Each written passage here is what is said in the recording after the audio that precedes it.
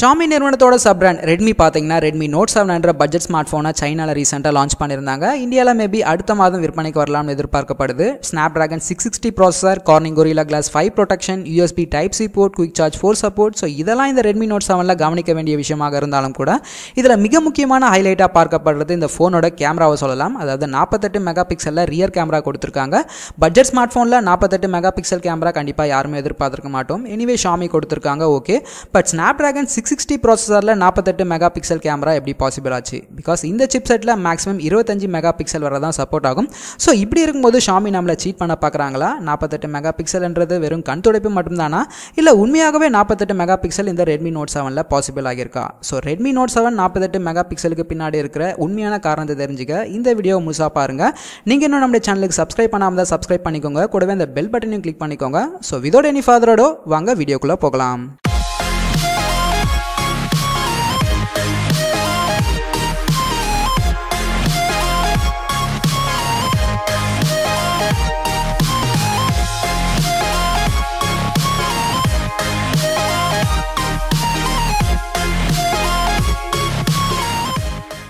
Actually at present 48 megapixel என்றது Samsung Isocell GM1 sensor and Sony IMX586 சென்சார்ல மட்டும் தான் possible.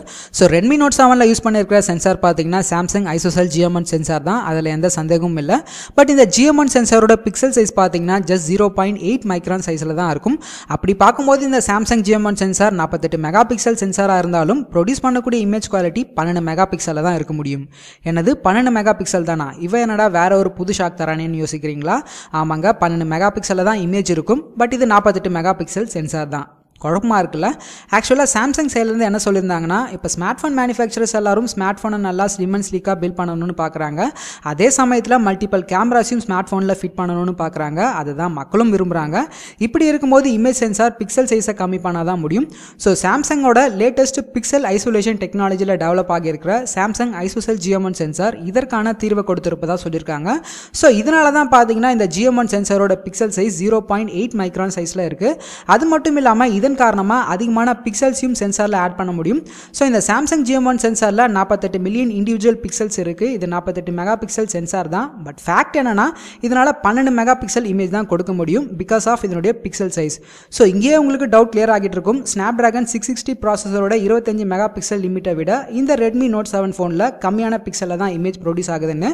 அப்போ 48 மெகா பிக்சல்னு சொல்லி Xiaomi நம்மளை ஏமாத்திருக்காங்களா? GM1 சென்சாரால் 48 மெகா பிக்சலுக்கு இமேஜை ப்ரொடியூஸ் பண்ண முடியாதான்னு கேட்டிங்கன்னா, Xiaomi நம்மளை ஏமாத்தல.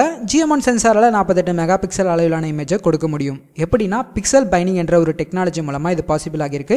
வெளில அதை கேமரா பேசிக்லேருந்து தெளிவாக பார்ப்போம். ஸோ டிஜிட்டல் கேமராஸ்ன்னு எடுத்துட்டோம்னா அதில் பேசிக்காக ஒரு சென்சார் இருக்கும். பட் அந்த sensor இமேஜஸை only black and white கலரில் மட்டும்தான் கேப்சர் பண்ணும். இந்த பேசிக் சென்சாருக்கும் மேலே பார்த்தீங்கன்னா பேயர் ஃபில்டர் என்ற ஒரு array of red, blue and green colour உள்ள ஃபில்டர் ஒன்று பிளேஸ் ஆகியிருக்கும். இதான் பார்த்தீங்கன்னா கேப்சர் பண்ணுற இமேஜஸ்க்கு கலர்ஸை ஆட் பண்ணும். ஸோ எப்படி இந்த பேயர் ஃபில்டர் கலர்ஸை ஆட் பண்ணணும்னு பார்த்தீங்கன்னா, ஒரு பிக்சலுக்கு 3 கலர் என்ற பேசிஸில் 25% ரெட் அண்ட் ப்ளூ கலரையும் 50% அளவுக்கு, அதாவது டபுளாக க்ரீன் கலரையும் ஆட் பண்ணும். ஸோ க்ரீன் கலர் மட்டும் ஏன் 50%ன்னு பார்த்தீங்கன்னா, மற்ற கலர்ஸை விட நம்முடைய கண்களுக்கு க்ரீன் கலர் நல்லா சென்சிட்டிவாக இருக்கும் என்ற காரணத்தினால தான். ஓகே, இப்போ கேமரா சிஸ்டமோட கோர் செக்ஷன் சொல்லப்படுற ISP இமேஜ் சிக்னல் ப்ராசஸர் பார்த்தீங்கன்னா இந்த ரெட், ப்ளூ அண்ட் க்ரீன் கலரை ப்ராசஸ் பண்ணி ஒரு சிங்கிள் இமேஜாக கொண்டு வரும். இந்த ப்ராசஸிங்கை டெமோ சைசிங் அப்படின்னு சொல்லுவோம். ஒரு பிக்சலுக்கு ஒரு red, blue and green கலர்ன்றது normal சென்சாரில் Bayer filter allow பண்ணுற கலர் குவான்டிட்டி. பட் இந்த சாம்சங் GM1 சென்சாரில் பார்த்தீங்கன்னா நார்மல் சென்சாரில் வர பேயர் ஃபில்டர் யூஸ் பண்ணாமல் அதற்கு பதில் குவாட் பேயர் ஃபில்டர் யூஸ் பண்ணியிருக்காங்க. இதனால் இன்ஸ்டெட் ஆஃப் ஒரு இண்டிவிஜுவல் பிக்சலுக்கு ஒரு ரெட், ப்ளூ அண்ட் க்ரீன் கலருக்கு பதில் இந்த குவாட் பேயர் ஃபில்டர் 4 பிக்சலுக்கும் சேர்த்து தான் ஒரு red, blue and green colour allow பண்ணும். இப்படி இந்த GM1 சென்சாரில் 4 பிக்சல்ஸ் கம்பைன் ஆகி 2x2 அரேவாக வரதால ISPயால் அந்த 4 பிக்சல்ஸும் தனித்தனி இண்டிவிஜுவல் பிக்சல்ஸான ஐடென்டிஃபை பண்ண முடியாமல் 4 பிக்சல்ஸையும் சேர்த்து ஒரு பெரிய பிக்சலை தான் கன்சிடர் பண்ணும். ஸோ இப்படி பிக்சல்ஸ் கம்பைன் ஆகி வர ப்ராசஸ் தான் பார்த்தீங்கன்னா பிக்சல் பைனிங்னு சொல்லுவோம்.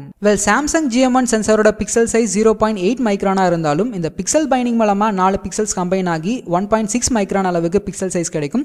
ஸோ பிக்சல் சைஸ் பெருசாக இருந்தால் அந்த அளவுக்கு அதிகமான லைட்டும் சென்சார் உள்ள பாஸ் ஆகும். So that light sensitivity increase ஆகி இமேஜுக்கு ஒரு better dynamic range and colour accuracy கிடைக்கும். முக்கியமாக லோ லைட் கண்டிஷனில் நல்லா எஃபெக்டிவாக இருக்கும். ஸோ இந்த சாம்சங் Isocell GM1 சென்சார் மூலமாக கிடைக்கிற இமேஜ் குவாலிட்டி கண்டிப்பாக ஒரு நார்மல் 12 மெகா பிக்சல் கேமராவில் கிடைக்கிற இமேஜை விட ரொம்பவே பெஸ்ட் பெஸ்ட்டாக தான் இருக்கும். அண்ட் ஷாமியும் பார்த்தீங்கன்னா சில சாஃப்ட்வேர் ப்ராசஸிங் மூலமாக ஓவரால் இமேஜ் குவாலிட்டி என்ஹான்ஸ் பண்ணியிருக்காங்க. இதனால் ஒரு ப்ராப்பர் 48 மெகா பிக்சல் இமேஜ் ரேஞ்சுக்கு இல்லைனாலும் சமவ் அதற்கு நிகரான டீட்டெயில்ஸ் அண்ட் அக்யூரேசியை இமேஜில் கொண்டு வர முடியும். அண்ட் அது மட்டும் இல்லாமல் இன் அடிஷன் இந்த Samsung GM1 சென்சாரில் accurate இமேஜுக்கான Cairo paste electronic image stabilisation and real time HDR ஃபீச்சரும் இருக்குது. ஸோ தட் இமேஜில் நல்ல பேலன்ஸ்ட் எக்ஸ்ப்ளோஷர், ரிச் கலர், டீட்டெயில்ஸ் எல்லாம் சூப்பராக இருக்கும். என்னதான் இருந்தாலும் ஷாமி இந்த GM1 48 மெகா பிக்சல் சென்சாரை 48 மெகா பிக்சல் இமேஜ் ரேஞ்சுக்கு ரிலேட்டடாக அட்வர்டைஸ் பண்ணது கொஞ்சம் ஓவர் தான். என்ஹான்ஸ்டு 48 மெகா பிக்சல் கேமரான்னு தான் சொல்லியிருக்கணும். Anyway Redmi Note 7 48 mega pixel camera பற்றி நீங்கள் என்ன நினைக்கிறீங்க? ஷாமி இப்படி அட்வர்டைஸ் பண்ணது சரியா இல்லையா? கீழே கமெண்ட்டில் சொல்லுங்கள். ஸோ இந்த வீடியோ உங்களுக்கு பயனுள்ள தகவலை கொடுத்துருக்கும்னு நினைக்கிறேன். இந்த வீடியோ உங்களுக்கு பிடித்திருந்தால் மறக்காமல் இந்த வீடியோக்கு லைக் பண்ணுங்கள், கமெண்ட் பண்ணுங்கள், உங்கள் நண்பர்களுக்கும் மறக்காமல் இந்த வீடியோவை ஷேர் பண்ணுங்கள். ஸோ நான் உங்களை அடுத்த டெக் வீடியோவில் சந்திக்கிற வரை உங்களிடமிருந்து விடைபெறுகிறேன். நன்றி.